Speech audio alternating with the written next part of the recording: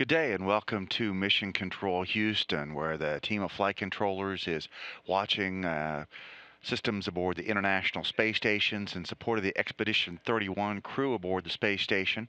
Commander Ola Kononenko, along with his Russian colleagues Gennady Padalka and Sergei Revin, and the two NASA astronauts, Joe Acaba and Don Pettit, along with European Space Agency astronaut Andrei Kuipers, all continuing through their day today as the space station orbits about 240 statute miles over the southern portion of South America after having completed several passes over the United States a little bit earlier in their day.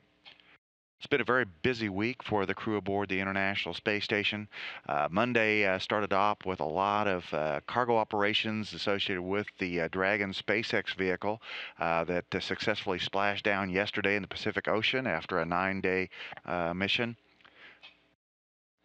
The crew did a lot of cargo operations and also completed some orientation for the new crew members, which are Joe Acaba, Sergei Revin, and Gennady Padalka, as they just arrived at the space station in mid-May.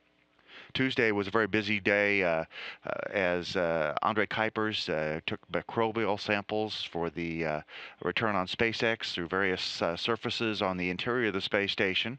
A lot of routine housekeeping and filter cleaning, some periodic fitness evaluations to report to the doctors on the ground how the crew's doing. And again, more Dragon cargo operations, and also the Russians crew members were working with a new communications system, installing cables and software for that system. Wednesday was a procedure review for the final activities with the Dragon as the crew got ready to take it off the space station using Canadarm2 and release it for reentry. And they installed the controller panel assemblies on the Harmony common berthing mechanism port that was used by Dragon to get it ready for hatch closure. On Thursday, the crew did a stowage of final return items on the Dragon spacecraft, including those samples from the surfaces inside the space station. They closed the hatches on the Dragon spacecraft and then demated it from the Harmony module berthing port, the Earth-facing berthing port, and then eventually released the Dragon spacecraft. While they were doing that, their Russian colleagues were replacing 9 of 10 different smoke detectors that provide monitoring capabilities inside the space station. And then the crew monitored Dragon's re-entry and splashdown in the Pacific Ocean, which all went very well. Joe Acaba also provided blood and urine samples for experiments that are looking at how nutrition and microgravity affect the human body and how they might be related to long-term changes in eyesight for astronauts that could be important for both future human space travel for long distances and also for people here on the Earth who suffer from vision problems. Today is a final busy day for the crew on board the space station. That final Russian smoke detector replacement, more work with new communications systems. The Russians also continued work with their new MOCARD experiment that looks at how cardiovascular systems react to microgravity. One of the many research activities continuing on the space station, even in the face of all this commercial resupply activity. Joe Acaba providing more samples for those human research facility experiments, looking at how the body reacts to microgravity as well.